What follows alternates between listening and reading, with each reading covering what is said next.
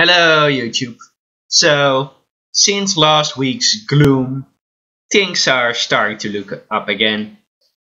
I celebrated my upcoming birthday, October 27th, by going drinking with some friends. Kind of a double birthday because another friend of mine was sick during his birthday and we're celebrating now, so. um, I've also found the energy to, get back to working on uni stuff and to clean my room and do some other long, once in a while chores. So, yeah, really nice that I'm able to do that again. Of course, I've been designing exhibits. This one, for this episode, will technically be half of an exhibit. Because half of it will be desert, and the other half will be the next biome that's gonna be represented in this zoo. Now, you're gonna have to wait till next week to see what that is, but yeah. I can already tell it's gonna be a terrarium house. This exhibit, and since the desert is since deserts are famous for all sorts of reptiles and invertebrates, spiders, snakes, scorpions, that sort of stuff. I thought I'd add some to the reptile house too. So yeah. Let's start the speed build.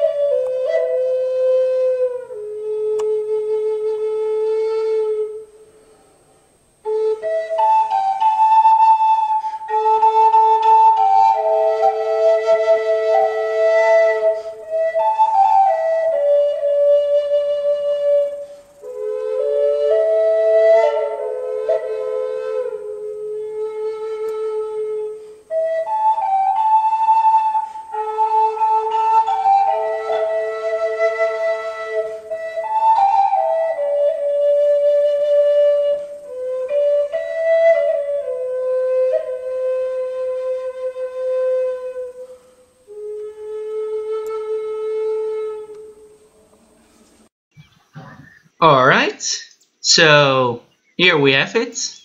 A nice terrarium house on a hill, you know.